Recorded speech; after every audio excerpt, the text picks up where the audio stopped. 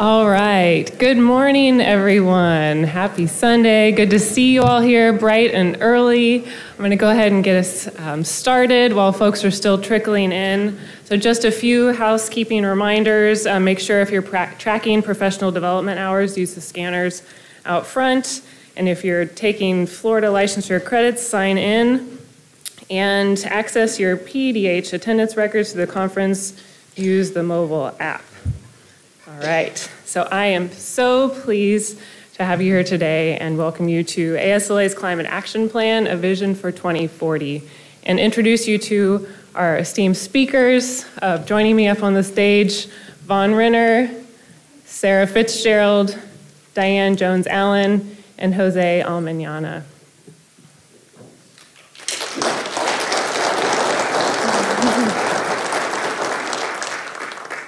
All right, here are our learning objectives, which we'll get into.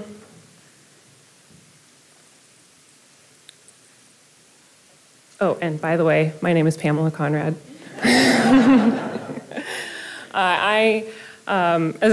Originally a farm girl from Missouri and someone that didn't even know if they would be able to go to college, I am both humbled and honored to be in front of you today as a landscape architect to talk about something that matters very much to me. When Martha Schwartz and I stood up here at this conference 5 years ago, at that conference for the very first time to talk about taking climate action, I know that there were some of you that were here just to hear the amazing Martha Schwartz talk, but I also know that many of you were here, were there that day because you deeply care about this issue and it's what has propelled us to this point in time. So we are so pleased to share an overview today with you of the ASLA Climate Action Plan, and we hope that this will provide you with a high-level understanding of the vision and the why, the goals, the process, who was involved, what the plan includes, next steps, and how to get involved. Now, after the presentation, I'm afraid we will probably take most of this time actually walking you through the details of the plan. What we're going to do is go into the practice base camp session. We'll have an hour of discussion, conversation, Q&A. So we hope that you will join us there afterwards. And now, most importantly, in that session, we really want to make sure that we hear from you what we can do to support you as ambassadors of implementing this plan. So first, we'd like to start off with acknowledging that the American Society of Landscape Architects recognizes that Indigenous peoples are the original sovereign nations and stewards of these lands where we practice. Our work occurs on the unceded lands of many Native nations, and it is with respect that we honor and collaborate with today's over 800 Native nations to better understand the relationship between Indigenous peoples and this land. We also recognize that the U.S. has been built on forced labor of African descendants. Our society and its landscapes are the heirs and benefactors of their career struggle, which we recognize and we seek to rectify. Through our actions, we wish to move forward towards creating collaborative, accountable, and respectable relationships. Now, while we live in unprecedented times that we all know about, ASLA has developed this climate action plan in the spirit of great optimism. We envision communities becoming healthier and economically stronger because they have committed to drawing down carbon, restoring ecosystems, and increasing biodiversity, while reducing reliance on automobiles, all while ensuring that everyone in their community has equitable access to all of these benefits. Now, we know that many of us as landscape architects are already partnering with communities to achieve this vision. But as we increasingly experience the escalating impacts of the climate and biodiversity crises, we know that we need to act faster. We are uniquely qualified as design professionals that can bring all the pieces together and plan and design with communities to prepare them for a changing world. ASLA envisions landscape architects in their own, in small, in medium, and large firms, in nonprofit organizations, in community groups, in public practice, and in academia, leading the way to a healthier, more resilient future. We envision landscape architecture firms enjoying greater economic success because of their early embrace of ambitious zero carbon emissions goals. Now, we do understand that achieving this vision will depend on creating change in our own business operations and the entire supply chain of products and services that are part of designed landscapes. We envision leveraging our collective power and growing new partnerships with industry partners that will help us to achieve a zero-emission profession by the year 2040. Now, this path forward will not be easy. We recognize that. But by leading now, we can ensure that this transformation will be rooted in nature, in equity, and zero-emissions growth. Now, this plan represents the value of all landscape architects who want to see communities thrive far into the future. Our vision for 2040 is that landscape architecture projects will simultaneously achieve zero embodied and operational emissions and increase carbon sequestration,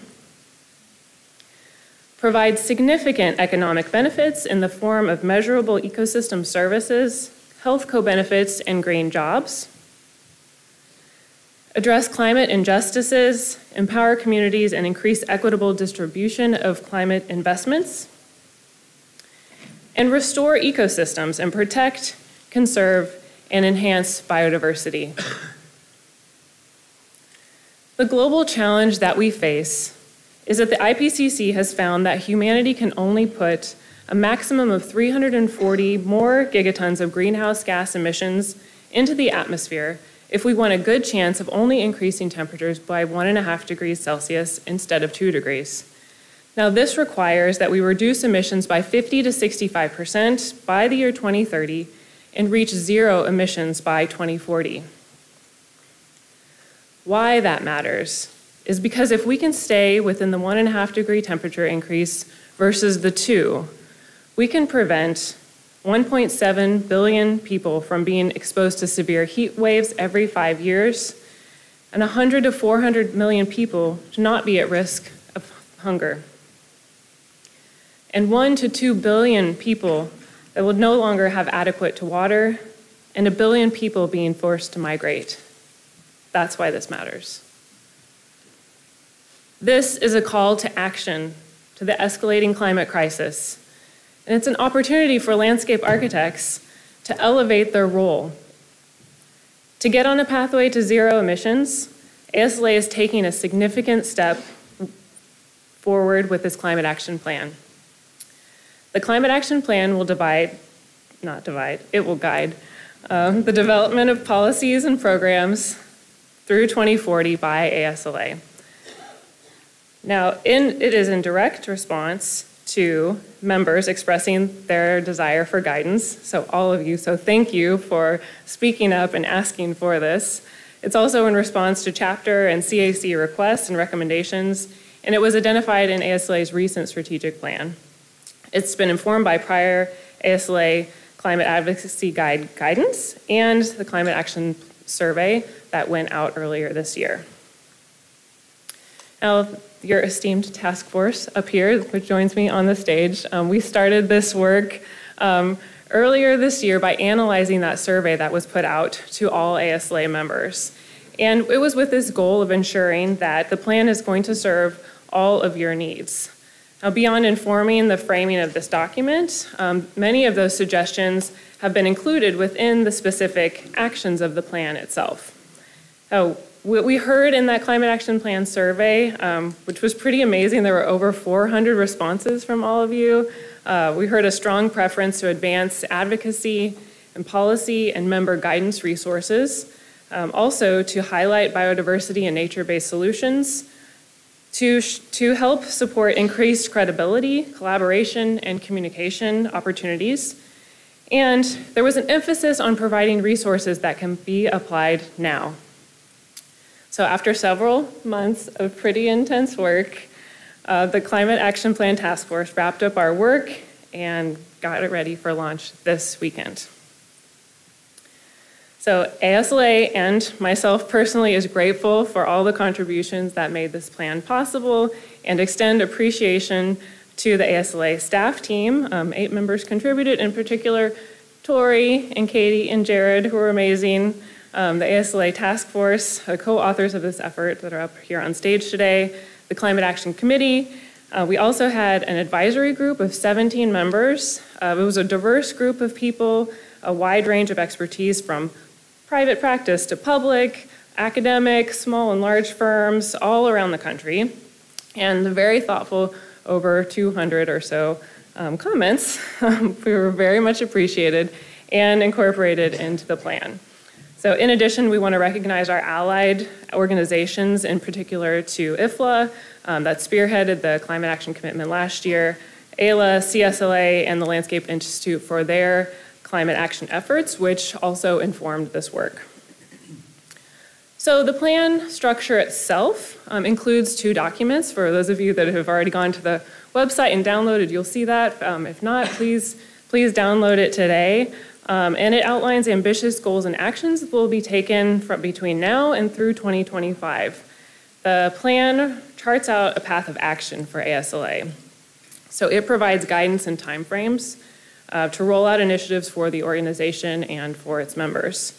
And then the field guide for ASLA members sets out steps for the design and planning of projects, along with plans for business operations to achieve adaptation and mitigation goals. The guide outlines strategies to advance equitable policies, oversights, and collaboration. Now, each document is organized around 3 goal topics. So that's practice, equity, and advocacy. And under these 3 topics, you'll see that the documents expand on the 6 initiatives that were outlined in the IFLA Climate Action Commitment, of which ASLA was a signatory last year. So the 3 goals that I mentioned that are overarching for this effort are the first of practice, to scale up climate positive approaches, the second, equity, to empower communities, and the third, advocacy, to build coalitions. Now, to support the global advocacy in 2021, ASLA, as I mentioned, signed the Climate Action Commitment from IFLA, which was presented at COP26 in Glasgow. And the commitment represents support from over 70,000 landscape architects around the world from 77 different nations that are committed to taking climate action. Now, the Climate Action Plan is organized by these 6 initiatives shown here, and which we're going to be walking you through today. So what's generally included in the plan? You can kind of see the breakdown of the list here, but generally it outlines objectives and actions that have been developed in support of each of those commitments. And then the field guide further expands on the action items that you as members can take, along with different resources that you can explore. And then each area outlines topic and top priorities for climate action, and they're supported by more in-depth toolkits that you can integrate directly into your work through strategies and techniques.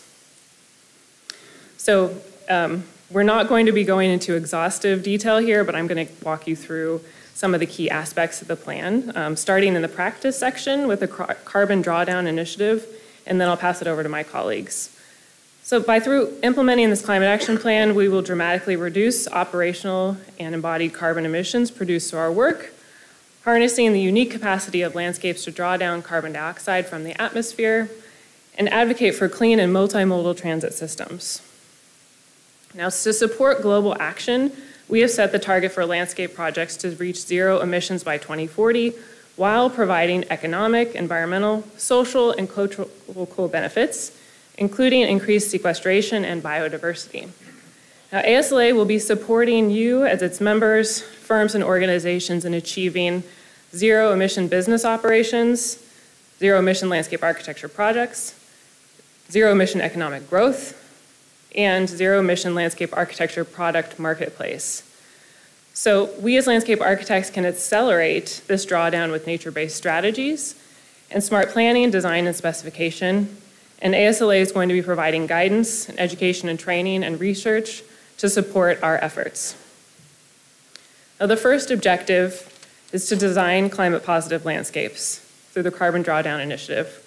Some of the key strategies include measuring and improving the embodied carbon footprint of your projects, reducing operational carbon emissions, eliminating emissions through site impacts, and increasing carbon sequestration through nature-based solutions. The second is to design pedestrian, cyclist, and public transit-centric communities. And some of the key strategies include designing for walkability, supporting public transit communities, and integrating bicycle networks. And the third is to reduce energy usage and support renewables. And some of those strategies include reducing building and infrastructure energy usage, supporting renewables, and renewing and reducing the carbon footprint of your business operations. Now, there are many ways that we can measure success, but some of the key 4 metrics include meeting the climate positive design challenge, so targeting a 50 to 65% emissions reductions by 2030, and reaching 0 emissions by 2040, and doubling sequestration all along. Also, ASLA will be launching a climate award going forward and helping to roll out a climate and biodiversity positive commitment. Also, that we are meeting our sites and leads carbon credits, and then achieving a Trust for Public Land 10-minute walk score on our projects. And I'd just like to highlight work at Studio MLA on the LA River that demonstrates how we can draw down carbon in the landscapes. Now, their project revitalizes upper portions of the Los Angeles River. And while focusing on equity and resilience for communities surrounding this part of the river, their projects will restore and add natural habitats, sequester over 12,000 tons of carbon annually, creating greener, healthier neighborhoods for future generations. So with that, I'd like to turn it over to José to share with you more about taking steps for climate resilience. Thank you very much.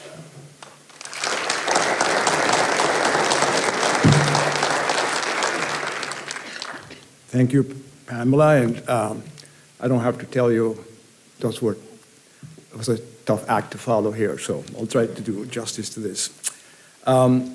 So going forward, under climate resilience, and ASLA will provide education and examples to support landscape architects in preparing communities to a changing world.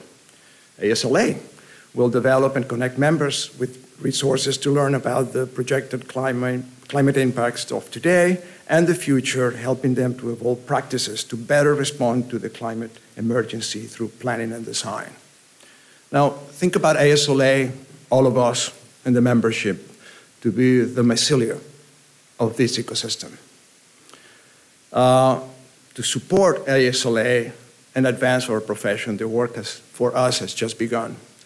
We all have a copy of this document as of today, and now it is our charge to read it and contribute to make it better by expanding resources, sharing examples of our work, updating metrics, and sharing successes and failures.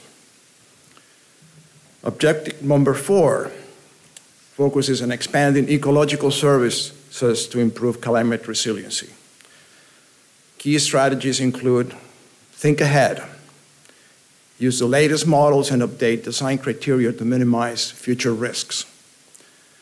Manage water wisely.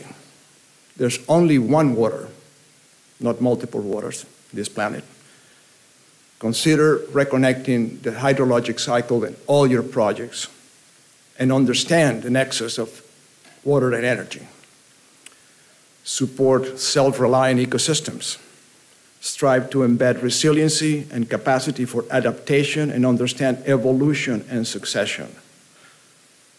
Support cool, green public infrastructure and recognize that these are dynamic systems. So the operating words here are monitoring and adaptive management. This is a changing media that we move into and try to improve the outcomes of our work. Objective number 5, protect, conserve, and enhance biodiversity. Key strategies include protecting existing ecosystems by minimizing disturbance and maintaining connectivity. Restore disturbed landscapes, including building healthy soils.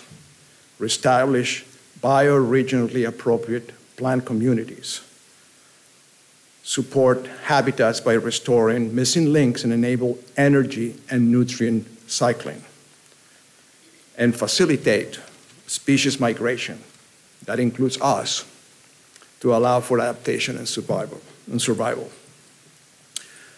Objective number 6, incorporate ecologically sound land management practices.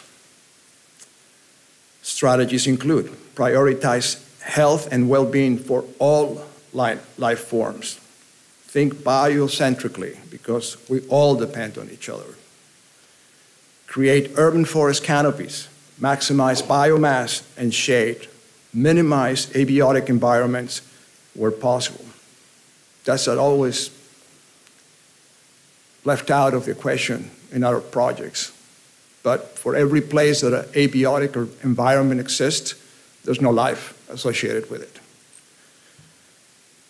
Reduce wildfires, manage landscapes to limit fuel loss, prevent landslides, understand the hydrology of place, think about a watershed as your smallest planning unit.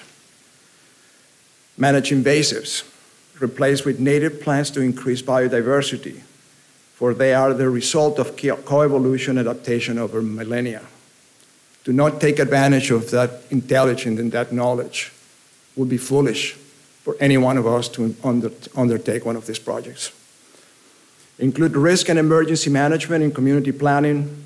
Think ahead and plan for future disturbance events, which they will occur, and that has to be part of the planning process. Objective 7, support regenerative local agriculture and increase food security. We do that by protecting existing agricultural lands. Green fields should be producing food, should be sustaining life, should not be developed for housing and projects that eliminate, living systems. For as much as green of a project that you're trying to do, whatever is working there is important that we preserve. Demonstrate the value of productive landscapes, including economic and health benefits. Support local food supplies, reduce transportation costs and embed carbon, and strengthen local economies by limiting transferring of resources. That's energy, food, money, all of that included. Encourage alternative farming techniques. Eliminate the use of synthetic fertilizers. As we heard a couple of days ago, you got to give up that relationship sometimes. Rely on soil biology, which is under us, for us to take advantage of, like it has happened forever in this planet, to optimize nutrient cycling and improve yields. The consequence of that is that we will have diversified crops to realize economic resiliency, understanding that there's a seasonality to the media where we practice. So don't try to all eat blueberries in the northern hemisphere, in the winter time. There is a carbon footprint to be paid for that. And I think that there's 4 metrics here that are significant here, tall order, but here they go. Meet biodiversity positive of 10% net gain, as the UN Decade for Ecosystem Restoration proposes.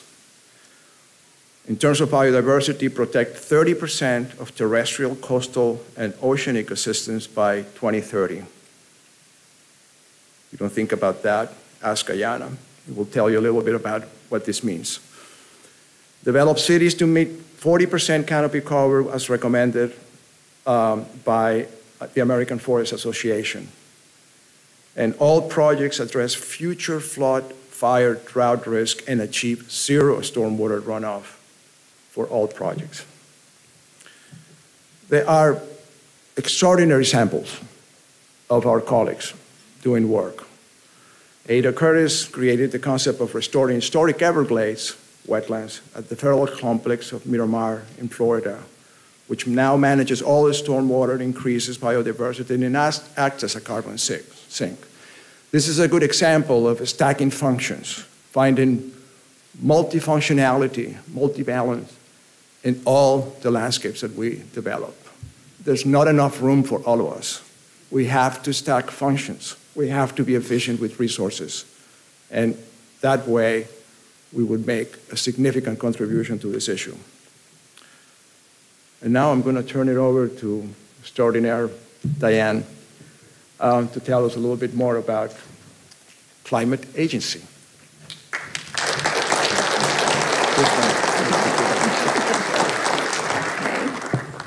Okay. Now we're going to shift over to our equity goal. Our first initiative for climate agency. Landscape architects will increase support for equity and equality, rights of nature, food security, and the right to clean water and air, green spaces, housing, affordable and accessible transportation for all. For centuries, policy decisions about land use, zoning, transportation, and other aspects of the built and natural environments have resulted in negative health, safety, and economic impacts on Black, Indigenous, and people of color. Advancing equitable community development is core to all climate action by 2040. ASLA will provide training and guidance to landscape architects on engaging and empowering communities, developing equitable outcomes that rely on equitable processes, supporting increased investment in community-based climate solutions. ASLA will work with organizations to identify and help reverse historic inequities.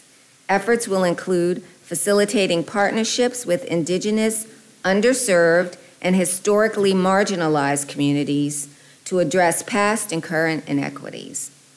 Planning and designing climate solutions that fairly distribute benefits of climate-related investments is important. Objective 1, build community. Key strategies: recognize past injustice, know yourself, start listening, then share, focus on what matters most. Objective 2, understand climate injustices. Key strategies: unearth community knowledge, identify issues, go to the people. Objective 3, use communication tools and techniques. Key strategies: develop a plan for community collaboration. 2, gather data. 3, support community involvement through analytical tools. 4, organize and synthesize. 5, implement and evaluate. Objective 4, explore pathways to financial sustainability with communities. Key strategies: development-driven. 2, fees, assessments, and taxes. 3, leveraging federal funds. 4, other people's money. 5, other important options, foundations, etc., from private and nonprofit sector. And the key 4 metrics for success include justice, advance community development, supporting federal programs such as Justice 40 Initiative and EPA environmental justice programs. 2, jobs. ASLA's efforts support the creation of new green businesses and jobs across all communities, both rural and urban. 3, capacity. ASLA has built internal capacity to support a series of workshops, training, and mentorship for practitioners and educators based on equitable zero emissions growth. 4, metrics. ASLA has developed an equity measure that must be applied when executing all goals of the action plan. Xingwen Sheng is a landscape architect, here's an example, educator and researcher, dedicated to co-designing quality, sustainable, and resilient environments with communities. In a recent service learning studio, her students worked collaboratively with a charter school in the historically underserved neighborhood in South Phoenix, Arizona. The 5-acre school campus experiences persistent environmental justice issues, including flooding, excessive urban heat, and poor air quality. Thank you. We're going to move on to Sarah.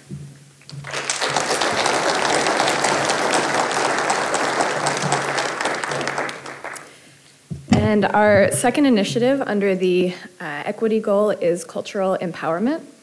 The initiative here commits us to respecting and working with Indigenous land managers and local knowledge systems to mitigate the impacts of the climate crisis and continue to working toward reconciliation.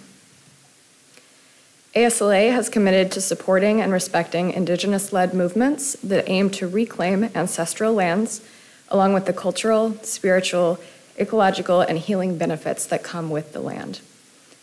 As the climate crisis accelerates, Indigenous cultures, underserved, and underrepresented communities have already been and will continue to be disproportionately impacted. When working on projects and issues that intersect with underserved cultures, landscape architects can support community-led processes for self-determination, beginning with deep listening and knowledge sharing. Under the Cultural Empowerment Initiative, the field guide outlines objectives and key strategies for us as practitioners, including Objective 5, learn from Indigenous communities through collaboration. Key strategies here include listening first, engaging with Indigenous communities early and often, being generous with your time as a designer, and compensating Indigenous people for their time and labor. Enriching your discovery process, including researching traditional and contemporary Indigenous science and land management practices to inform a more sustainable future. Make space for new futures. Indigenous ways of knowing and being can evoke and inspire new narratives and visions. Develop long-term collaborative relationships with the power to influence decision-making, and recognize the rights and traditional territories of Indigenous peoples while identifying and respecting Indigenous governments and authority structures. Objective 6 is to show respect through land acknowledgements, and I would add, if and only if you're respectfully engaging with Indigenous peoples' input over the sustained period of time to co-create these land acknowledgements in deference to their leadership on the subject. Key strategies are to start with humility and self-reflection, to clearly acknowledge truths about displacement, genocide, assimilation, and forced removal, and to show respect using Indigenous place names as appropriate. Objective 7 is plan and design project work with Indigenous peoples. Key strategies including co-planning and co-designing, adopting Indigenous science to inform design work, and following existing guidance from the International Indigenous Design Charter when working on projects involving the representation of Indigenous culture. We'll know we've succeeded when we can confidently say that we're hitting these key metrics, including awareness. ASLA has expanded cultural awareness of Indigenous people and landscape projects on unceded lands, working toward reconciliation. Knowledge creation. ASLA and its members support Indigenous science and design knowledge creation through data collection and visualization to help address the climate crisis in tribal communities. Relationships. ASLA and its members are trusted by local, underserved, or underrepresented communities, especially as it relates to equity and climate issues. And education. ASLA provides training and mentorship for practitioners and educators regarding community self-determination and cultural literacy. We're already doing this work. We just need to be doing much more of it. A great example of supporting cultural empowerment is Dr. Austin Allen's work with the Claiborne Corridor in the Innovation District and the Gentilly neighborhood in New Orleans. He also works with local communities in Joppy and Dallas, Texas, and plans to manage stormwater with the communities for a changing climate on a 200-acre site. Dr. Allen works with the neighborhood's South Central Civic League as they involve the community in the future of a set of lakes, which are part of a U.S. Army Corps of Engineers project built to handle massive amounts of stormwater for downtown Dallas. And now we're going to move to our third overarching goal, which is advocacy.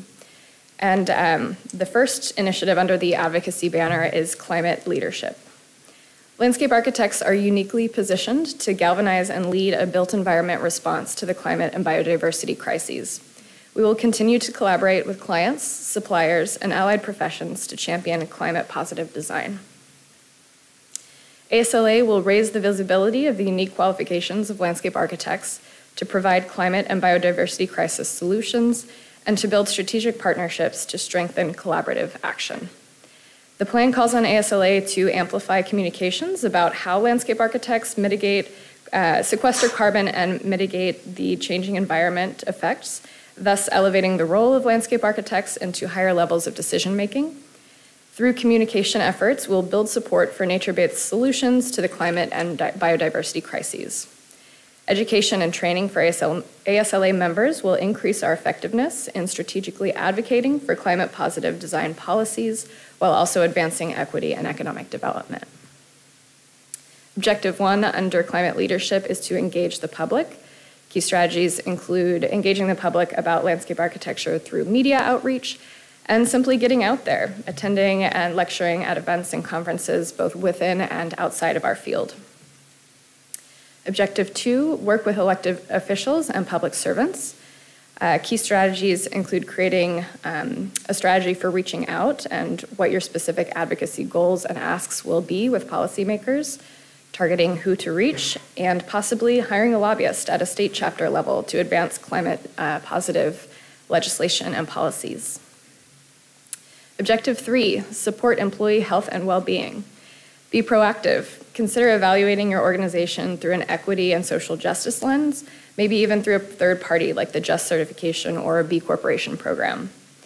One of the most basic ways you can support health and well-being is by creating a healthy work environment with fair labor practices. And third, investigate ways to support employees coping with climate change distress. Objective 4, build climate coalitions. Build relationships for strategic collaborations, determine targeted items for collaboration, build local climate coalitions, and organize roundtables for discussions. And Objective 5, guide policies. Develop, guide, and plan policies related to nature-based systems, community planning and design, underserved communities, transportation, agriculture, and greenhouse gas emissions. Some of the key metrics for success for the Climate Leadership Initiative include policy milestones. ASLA's policy and climate action plan objectives have influenced and shaped local, state, and federal policy on climate action. Growth. ASLA has developed a network of economists and market analysts on zero emissions growth opportunities for the landscape architecture profession. Change. ASLA is a leading convener of landscape architecture product manufacturers and spearheading efforts to achieve zero emission supply chain. And convene. Collaborate with allied partners and resilience and social justice organizations on a climate summit to support knowledge sharing, dialogue, and climate action. And again, we're already doing this kind of work. April Phillips has demonstrated climate leadership by designing the VF Outdoor Campus in Alameda, California, to be a beautiful, resilient place that stores more carbon than it emits. This campus received LEED Platinum rating and a Bay-friendly landscape certification score of 124 points through its design. I'm going to hand it over to Vaughn.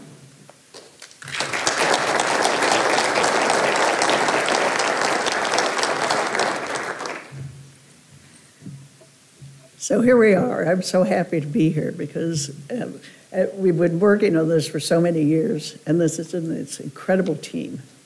And Pamela and I have been working together since she organized all of the different ASLA organizations in Philadelphia to talk about what they're doing so that we start to understand what we're doing and what we're not doing. And so, I feel like we've got this great goal now we've gotten here, and we have a lot to continue to do. So we got that on there, okay.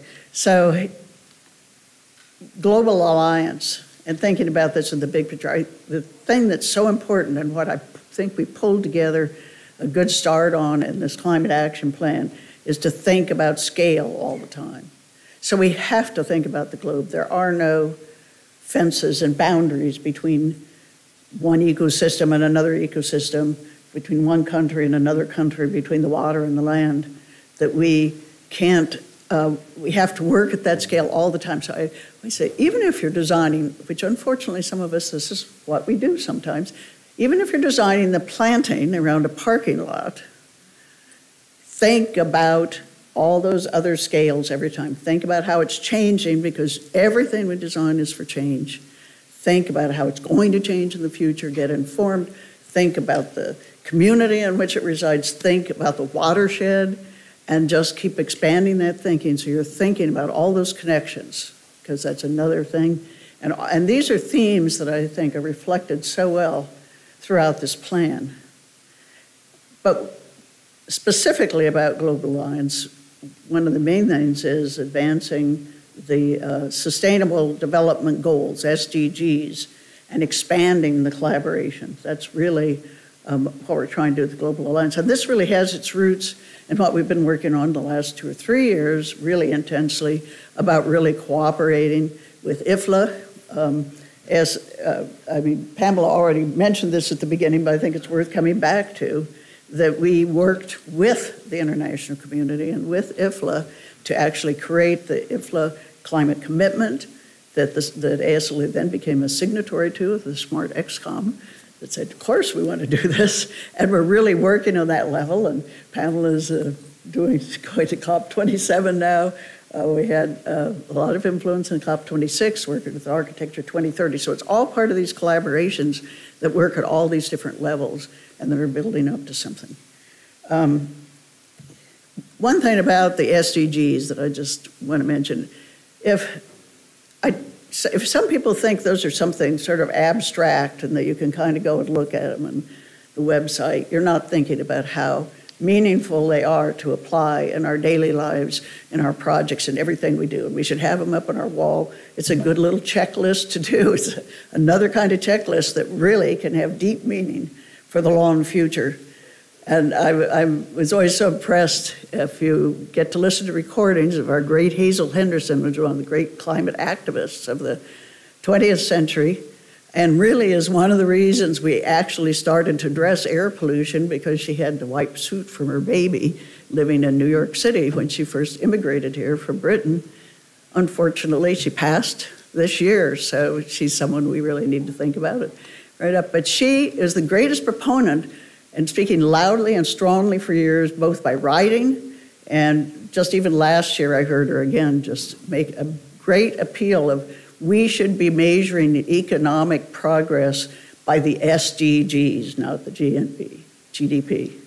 You know, how much gross domestic product we have is not what makes a better world. It's all of these things of how we create human health and well-being. So I think we really, we need to recognize how fundamentally this is. Now, the ASLA has supported and been part of the policy supporting of the SDGs since they were first formed, I think it was 2015, and then countries have developed specific goals to do relative to this. But we mostly have focused on the kinds of things we work with daily in our projects. At that time, we're thinking about clean water, life on Earth, and these kinds of things. But one of the things that's so great about this climate action plan, and I think we've heard some on this quite a bit, is the fact that we're focused on justice and equity, that we have to bring everybody, we're all in this together. So if there's some people we're ignoring and not taking care of in terms of our environment, it's not going to work for any of us. And I think it really ties back to what, this is all tying back to what we heard first thing yesterday when we had the brilliant discussion in the opening session that hopefully most of you were able to hear. Sometimes you got to stop saying, if we don't do this, what do we do? And that's something the SDGs do for us. So as we evolve, let's look at that in a broader and broader way. So we have some goals specifically tied to Global Alliance. Goal 5, embody the SDGs that we just talked about. And Goal 5 is also to go global. And so we are really concentrating on this now, and there's a lot of different aspects of that. And these are just, again, just like everything else that we've done in this climate plan, we've tried to develop metrics and goals and ways to evaluate, are we being successful? So again, it's back to the SDGs, it's how do we collaborate? I think that's one of the biggest words in this whole document. It's all about collaboration and how we work and leave our egos at the door, and how do we work as a group. It's about the support that we get by sharing research. So one of the things we've had a great emphasis on in working on this, as we worked hard on it all year and tried to compile things, is we were building on what we're already doing. We're talking about where we need to go beyond that so that it's not a static thing. These are things we continue to need to work on, and we need to let everybody know about it. So this is an open document. This is a model. It can be a model for all the different things we can do with each other at all these different scales. And we can share this widely. And it's going to also benefit our profession and benefit the ASLA, because the more people know about us, the better leadership we can provide and the better projects we can do, the better we can gather money and help communities get funding for these systems. So the communication is the other big part of that. And how do we better communicate and keep communicating? So I challenge that that's one of the things that we as landscape architects and members of the ASLA need to do, is really work on our communication of how do we talk to people about this? How do we have to enter into the communities and the language and the direct impacts. And that's kind of where I came back to Hazel Henderson again. She was not an educated person and came and saw these problems in her environment, and she decided to do something about it. And she formed organizations, wrote books, and did all these things to have this huge impact. And that's the kind of way we need to think. It's how you do that outreach and communicate about this in a positive way. So I'm going to briefly go over our next steps. We might even have time for a few questions in here. And so what we're doing, we have we formally build in ways to keep this updated and to look at it and remember that you don't just make a plan and then just kind of wander on and hope that it's being fulfilled. So it has all these very direct actions. The field guide is so important in that respect, because there are so many references. We've really tried to accumulate and build on what all of us as individuals brought to this process, what feedback we got from members, and from all the programs and the things that we've been doing all these years, and to consolidate those, to get those in one place. So it's full of links. You have probably, we've all been going out and learning, doing and talking to our friends and all these things for the next couple of days. So you probably downloaded it, but you haven't begun to read the 94 some pages of the field guide yet. But it's so rich, you can just go in there and you can click, and we're accumulating this all together and working on the web page. And we're going to make this interactive on the web page so people can kind of find what they want to go to without having to kind of keep paging through something. And it's got its own challenges. So thanks to the staff that's working very hard on that too. So you'll see this evolving and changing a lot, particularly over this year and next year, where we have some very immediate goals and things that the ASLA is going to work on. So we are going to do really a formal update, and there'll be new people coming into this, and we need to hear from everybody and hear the contributions. We're going to find really good ways that you can go on the website and figure out how to contribute, because that's always the question. Oh yeah, I want to let them know this, but how do I do that? Who do I write to? Where do I put it? So we're going to make sure we get that information out to members right away, and we have it all consolidated on the webpage even right now that you can go to and find all of these things. So. And we're going to work on the highest priority, but I think probably, as all of us know who've been working on different kinds of planning and implementation of long-range plans and communities and things, well, you do the highest priority, but you also do some of the things that are easiest to do. Grab hold of the things we can do most easily and we can accomplish most quickly. They're building on our current successes and future successes. So we'll be looking at that. And then we'll do this formal review at least every 5 years. But frankly, I think this is going to be such a living document, because one of the things we all have to do is innovate and try things, because we don't have all the answers, but we have the brains and the tools and the skill sets, and can collaborate with other people to bring that all together and figure out, okay, how can we accelerate this this climate action so that we start to slow down the heating of the planet, but we also have to constantly recognize it's not going to stop. Because if nothing else, even if we stopped the emissions today, the oceans have so much heat that it's still going to be issues with flooding. There's still going to be all kinds of things that we almost haven't had started to experience. So we need to just get all these ideas in and try things and really convince. That's where policy comes in, because we really need to convince agencies and that we've got to change our policies and try things. And I think so that's a communication thing we need to do.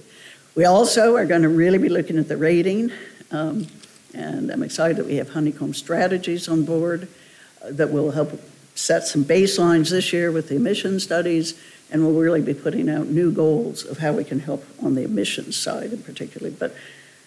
But all of the kinds of things, they're thinking so broadly about things that have the impact on global warming and how we live and how we survive. So we have this process that we're going to do with these, thinking about the things that are emerging, developing, and significant and successful, and really try to figure out so we can help people to say, okay, which of these things are really working really good, and if you want to do this, this will be. So that whole idea that José talked about of successes and failures and documenting them and keeping track of them. So be sure and read that plan. Think how it can apply to your lives. And I'd say be sure and read the SDGs, and we'll let you know how to get us information to us. But we also are going to be down in the expo. We're going to go on to continuing the conversation, although we'll have a couple of minutes here for questions first.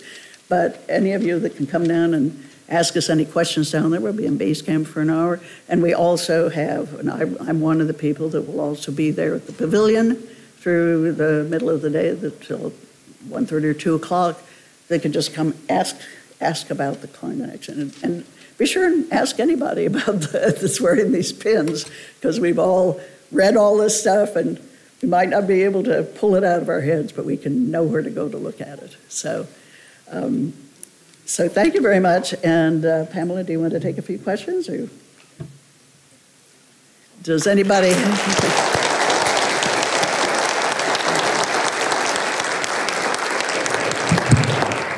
Yes, we have 7 minutes. So does anybody have any comments or questions they'd like to make right now? Yeah, I do. I wondered if anybody had any positive stories they could tell about changing their development code. It's something I've been involved in Austin for the last 10 years, and I've just gotten so frustrated.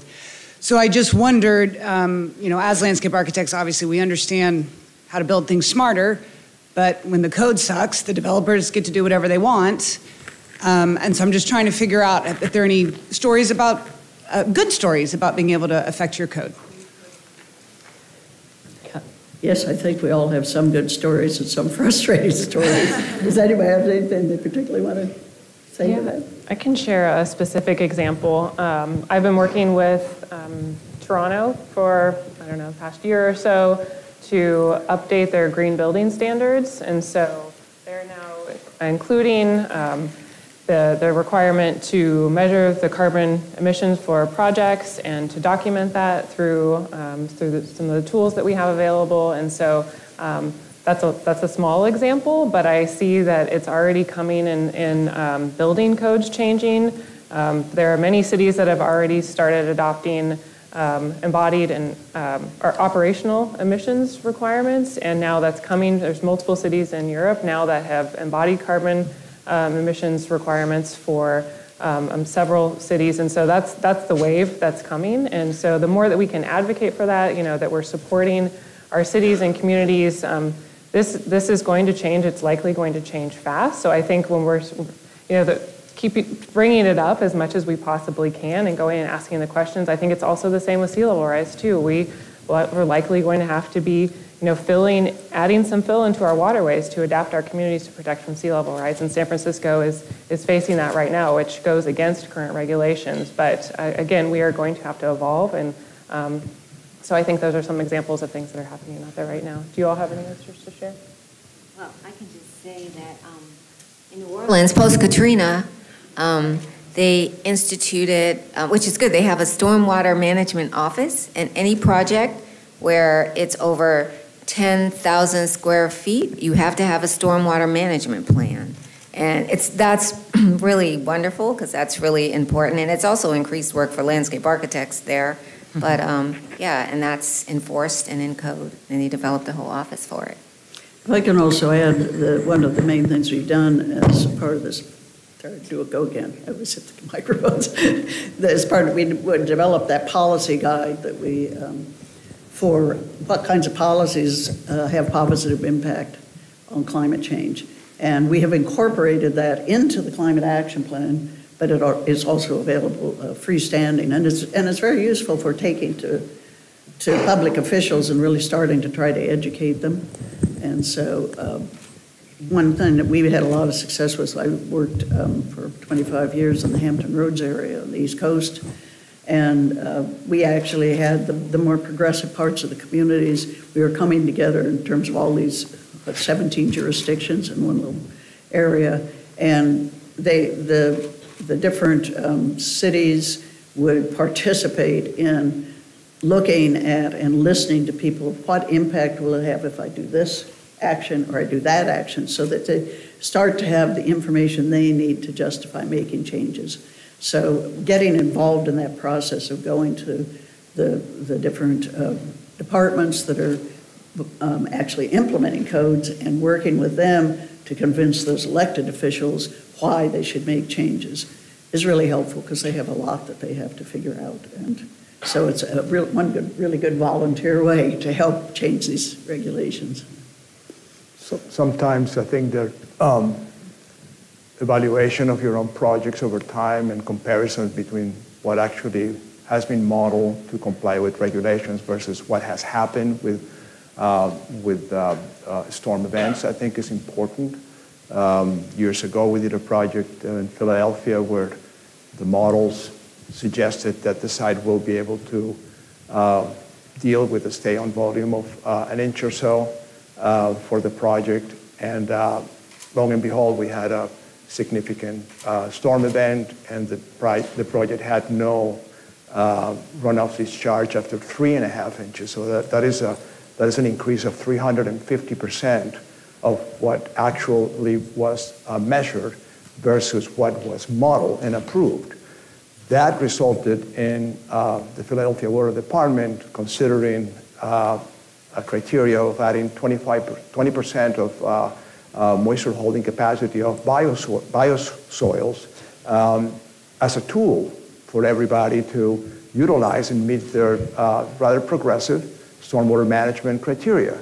So that is where practice turns into advocacy, where you are really making a difference. And now everybody can do a bioswale or a rain garden and take credit for the connection between plants and soil. Whoop-de-doo, right?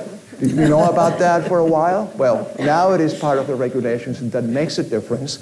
And maybe as the regulations change, and instead of going from 95 percentile, it has to go to 98 percentile, these elements are going to actually show that they have this multifunctionality, and they become part of the project. It's embedded in it. I mean, all the projects right now that we're working on, stormwater management becomes an economic issue. And by stacking those functions, we're making developers be able to green their projects, because there's a benefit to that. The other thing that you want to do is you want to, when you have the opportunity, measure also the things that are actually happening in the project in terms of water quality. When you're looking at projects that are actually using constructed wetlands to clean wastewater, the possibilities of using the byproduct of that process to actually sustain a landscape were not feasible in Pennsylvania. The FIPS project, the Center for Sustainable Landscape, demonstrated that Class B water could actually be applied to the site, therefore reducing runoff discharge, managing the 100-year storm, and closing that water cycle, right? So that's the power of the opportunities that we have, if we think about connecting all these dots, is immense. So think about, 1,000 of those projects happening that the society can actually, contribute to. It's a huge contribution, and we need to put it out there. You've been standing there very patiently as we run out of time. It's okay. I'm hoping it's a simple answer, and I'm very excited to read the plan. I haven't had a minute to do that just yet, and I'll probably read it on the plane ride because it's a long one. And maybe we're about to talk about this in the next piece of this, but I was looking at the metric slides, and are there actually like measurable pieces to this? Because we still have kind of like aspirational metrics, I guess you could say, but maybe it's more specific in the field guide, and hopefully this is just a yes or no question. But yes, we did it. And that's one thing I think we'll keep developing. Okay. I think that's something with a lot of input that we can help to say what are some other metrics we can apply. Okay. But we know that's really important, and we have some good groundwork on that. Okay. Thank you. Thank you all. We're done.